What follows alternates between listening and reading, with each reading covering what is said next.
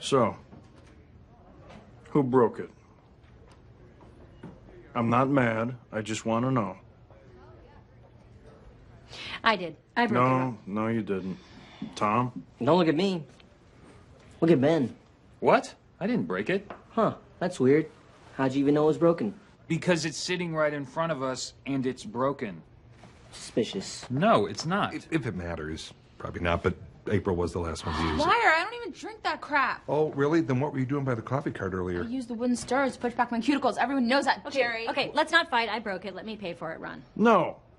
Who broke it? Ron, Don has been awfully quiet. Really? Yeah, really. I broke it. It burned my hand, so I punched it.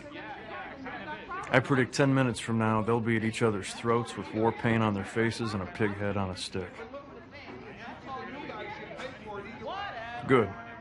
It was getting a little chummy around here.